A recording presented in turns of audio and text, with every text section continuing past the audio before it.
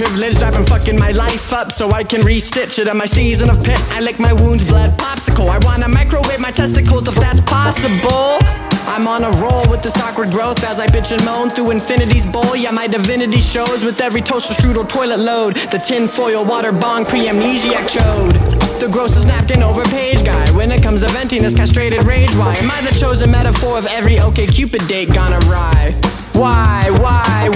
I am not impressive, I am simply inflated. I've been slipping in a sauna, sent to shake up my base. A shame is where my name sits when contemplating fibs cold. The games that I have played before was really dismal. Having dinner with my psyche and it won't pass the catch up. I'm the aftermath of a masterpiece's plans, fuck.